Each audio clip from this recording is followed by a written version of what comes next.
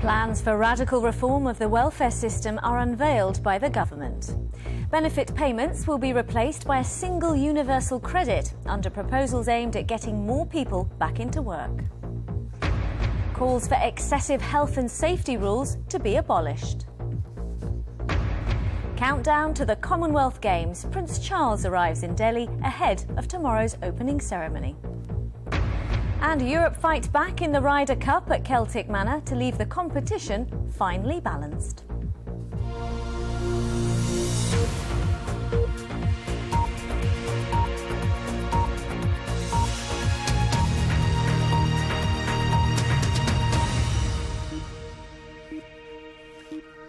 Hello and good evening. Plans for the most radical overhaul of the welfare system in decades have been unveiled by the government. Under the proposals, individual benefit payments will be replaced by a new universal credit. A key aim is to ensure that anyone in work will be better off than someone on the dole. But critics say it risks making some of the most vulnerable in society worse off. Our political correspondent Carole Walker has the details, and her report does contain some flash photography from the start.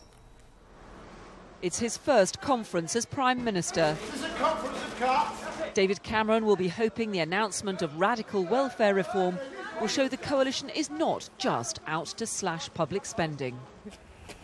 The government wants to encourage people like Joanne to work. She's a single parent living on benefits and has 3 children. Taking a job would mean less time with her children and not much more money. What's stopping me at the moment is money. Because at the moment I've got to find a job what's going to cover all costs, rent, council tax, everything what I'm going to lose, like school dinners, bus fares. It's a lot I've got to cover. And when I worked it out on minimum wage, I'd just come out with £40 extra. Ian Duncan Smith has been on a mission to find ways of breaking the cycle of poverty and unemployment since he visited the Easterhouse estate in Glasgow 8 years ago. Now, as Work and Pensions Secretary, he's won agreement for far-reaching reforms to simplify the benefit system and make sure people are better off in work. A whole range of separate benefits, the housing, families with children and the unemployed, will merge into one universal credit. The government says that when people find work and their salaries go up, their benefits will be withdrawn gradually. More details will be spelt out here at the Conservative Party conference this week. A spokeswoman told me there would be no losers, but a shake-up on this scale is difficult to get right. Most people receiving out-of-work benefits are by definition in the bottom half of the income distribution. So if they have their benefits reduced or taken away and they don't respond by moving into work, they will be poorer, worse off, and clearly the gap between their incomes and the incomes of those who are in work would widen. That will be a real concern back on the Easterhouse estate, where many are still dependent on benefits and jobs are hard to find. Improving the lives of people here will be the real test of the government's reforms. And Carole is outside the conference now. So how significant are these proposals? Well, David Cameron has described them as revolutionary, and certainly they are very ambitious, but it will take quite some time before these plans are fully in place, perhaps as long as 10 years. And it's worth bearing in mind that if you're going to allow more people to keep more benefits, in the short term there is a cost, and that cost is going to have to be found by Ian Duncan Smith from the Department of Work and Pensions. We don't have many of the figures on this yet. We also know that Ian Duncan Smith still hasn't agreed the overall budget for his department. So an awful lot to be worked out so far before we can really judge whether these plans are going to work. OK, Carole, thank you. The United States is expected to issue a new terrorist alert for Americans in Europe tomorrow, following intelligence about the possible threat of an al-Qaeda attack. It's understood the advice from the State Department will urge US citizens to stay vigilant, but doesn't identify any specific targets or countries. Police in Northern Ireland are investigating the deaths of an estranged couple whose bodies were found in County Antrim this morning. Sharon Hull was found dead in her home shortly before the body of her husband Philip was discovered in a car a few miles away. Chris Paige reports. This is Philip and Sharon Hull before their separation. A sociable couple with 3 young children They were well known in the community. Now it appears that early this morning, Mr Hull murdered his wife, then took his own life. Sharon Hull, who was 32, was stabbed to death at her home. She was found by her mother, who raised the alarm. 10 minutes later, Philip Hull was found dead in a car at a forest a few miles outside the town. He was 34. All day, police have been searching for clues, trying to find out what happened in the hours before Sharon and Philip Hull's deaths. Neighbours living in this quiet cul-de-sac say above all they're saddened for the couple's 3 children. They were not at the house when Sharon Hull was killed, but neighbours say they were there yesterday. It's a great shock for them, great shock for the entire family, but everyone now is, so thoughtful of where these young children, what happens to them now. Tonight, police have confirmed they're not looking to speak to anyone else about the deaths. But they're still investigating the tragic sequence of events which ended in Sharon Hull's murder and Philip Hull's suicide. Chris Paige, BBC News, Antrim. Barclaycard has apologised for a technical fault which meant shoppers could not make any card payments in some large retailers this afternoon.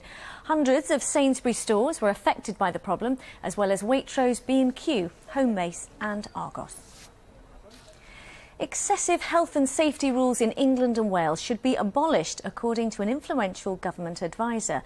The Conservative peer, Lord Young, says people are misusing the law to ban anything from Pancake Day races to letting children play with conkers. Ben Ando reports.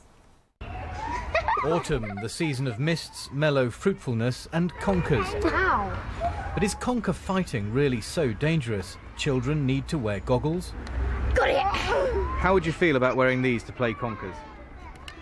I would feel a bit silly. But it's actually an urban myth that the Health and Safety Executive ever suggested children should wear goggles or even hard hats to play conkers. In fact, that was a decision taken individually by a lone head teacher, then followed by others. And the problem is often not the health and safety rules, but the fact that they're overzealously implemented by local government officials or teachers. Cheese rolling, pancake tossing, even flag flying are just some of the activities that have fallen foul of misguided Jobsworths. Now, Conservative peer Lord Young has carried out a review aimed at restoring common sense to health and safety. It's not the business of the local authority to tell you or me how to behave. If I want to do something stupid and risk breaking my leg, that's up to me. It's my life. Among other ideas, Lord Young says local councils should pay compensation if they wrongly block events. There should be a crackdown on no-win, no-fee lawyers and restrictions on advertising, and better guidelines so people aren't sued for accidents during voluntary work or events. But lawyers' groups say health and safety works.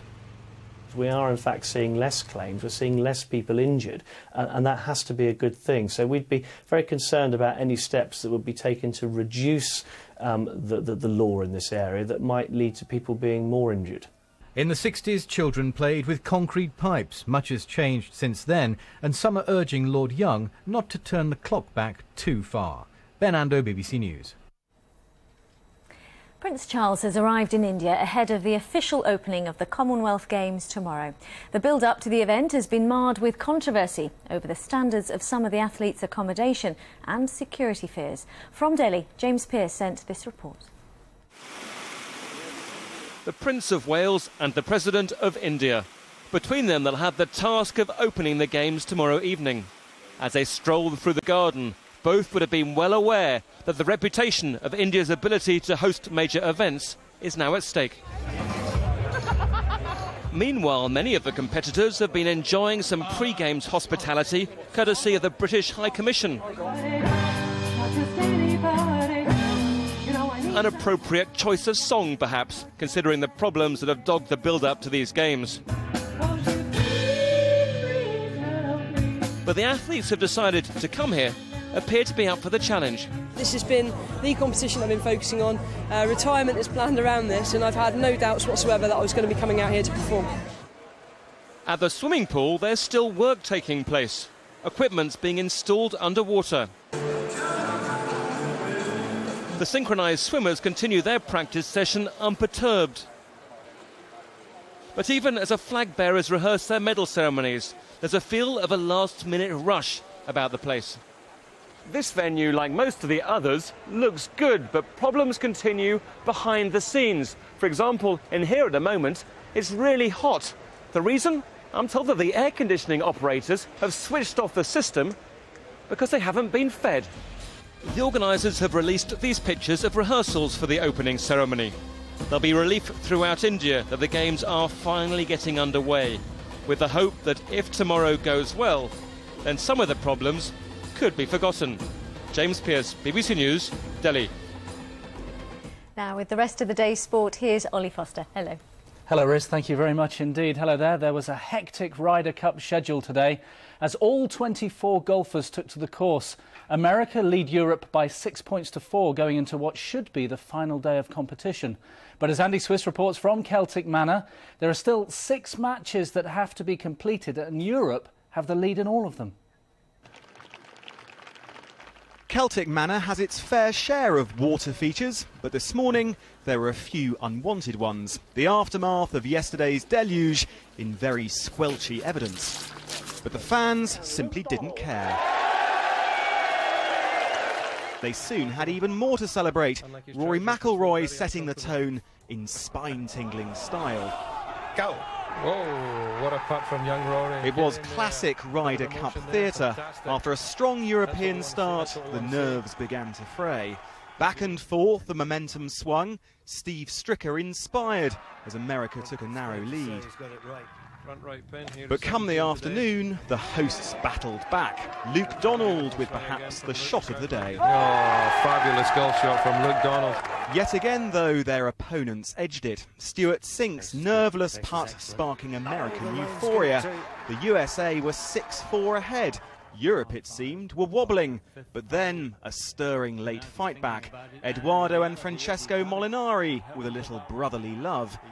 And by the close, Europe led in all 6 matches out on the course. A thrilling end to a frantic day. Beautiful putt there. After playing catch-up with the schedule, organisers say we could still get a finish here tomorrow, but more heavy rain is forecast. For both the players and the officials, a nerve-wracking Sunday is guaranteed. Andy Swiss, BBC News, Celtic Manor. Wigan have won the Super League Grand Final for the first time in 12 years. They beat their great rivals St Helens by 22 points to 10 at Old Trafford, as Joe Wilson reports. In golf, continents clash. In rugby league, a rivalry between teams just 10 miles apart. Wigan versus St Helens in a grand final is a recipe for intensity, but it began like a breeze for Wigan. First try, time, just 3 minutes gone. Flying out to the wings, Wigan scored 2 more tries in the first half to establish a 16-0 lead at one stage. St Helens grabbed 1 try back, just a straw in the wind. The second half was 13 minutes old when Sam Tompkins powered through to take Wigan to 20 points. This was St Helens' 4th final in succession. Now they were heading for their 4th consecutive defeat. Kieran Cunningham, who carries legendary status, could not carry the ball. His final Saints game was turning sour. A late try in the corner gave St Helens hope, but time was against them. 22-10 the final score. A 12-year wait for the big trophy has been an eternity by Wigan standards. Are the champions of the Super League. To beat St Helens to reclaim it, overwhelming. Joe Wilson, BBC News. To the football, there were 7 games in the Premier League. Match of the day straight after the news, so if you don't want the results now, you know what you have to do. Manchester United still haven't won away from home in the league this season. They drew 0-0 at Sunderland. Sir Alex Ferguson said he was satisfied with the point as Sunderland had more chances to win the match. Elsewhere, Everton got their first win, 2-0 at Birmingham. Stoke beat Blackburn. Rafael van der Vaart scored twice as Spurs beat Aston Villa 2-1. West Brom Bolton and West Ham Fulham ended 1-1, and Wigan beat Wolves 2-0. In Scotland, Celtic and Rangers both kept up their 100% record with wins against Hamilton and Hearts. There were also wins for Inverness, Dundee United, Motherwell and St Johnstone. And that's all your sport. Riz. Thanks very much. And that's it. You can, of course, see more on the day's stories on the BBC News channel. From us here, though, a very good night to you.